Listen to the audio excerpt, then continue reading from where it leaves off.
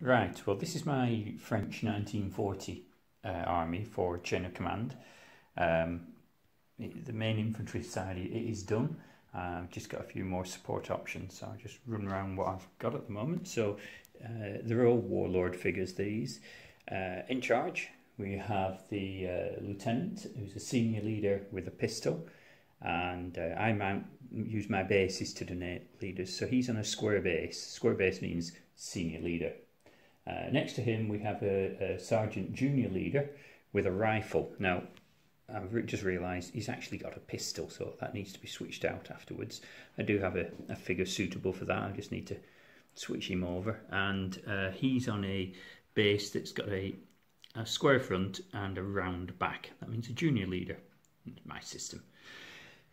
Helping them out we have the VB Corporal or Caporal, who's also a junior leader with a pistol, and next to him we have a VB launcher with one crew.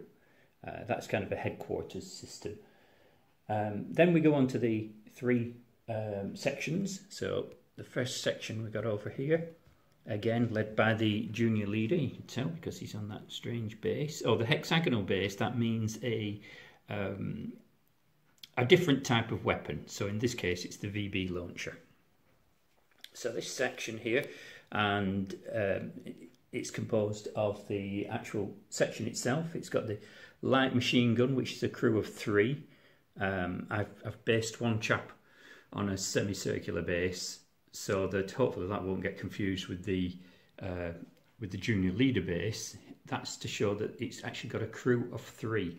So they can't be separated out, those. I can't have the third man firing his rifle. We have the VB launcher, which is basically a grenade launcher. And the rest of the section is made up of the riflemen. The basis on this first section is just plain grass. Then I've got the second section, exactly the same layout. We've got the junior leader, light machine gun, VB launcher, and the 7 riflemen making up the rest of the team. And they've actually got whitish, well they're actually yellow flowers, but they look like the white ones, just scattered around vaguely on them, on the bases. It's not all of them, they're not absolutely, it's not, the idea is it's a muddy field and there's bits of grass left sticking up. And finally we have the third section, exactly the same. The only difference is that these have got reddish flowers sticking up. Then we have a few supports. I've not finished with the supports as yet, but we've got the anti-tank rifle. The flowers for these guys are all kind of mixed up, different random ones. Notice that barrel's got bent a bit, that needs to be straightened out. And we have the 60mm mortar with a junior leader, so that's 4 crew and a junior leader. I did consider putting the crew on a semicircular base as well, but I decided in the end it didn't really need it. Sniper in a nice blue field with his observer to help him out. Forward observation team. These guys are calling in, I think it's an 80mm mortar off table. And finally, and this isn't finished yet, we have the machine gun.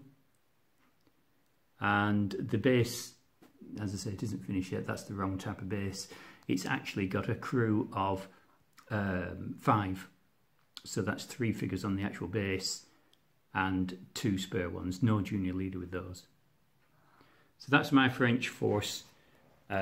Hopefully, when Richard brings out the new French lists, it won't be invalidated. But that's the basic idea from the chain of command list that's been published on the lardish site.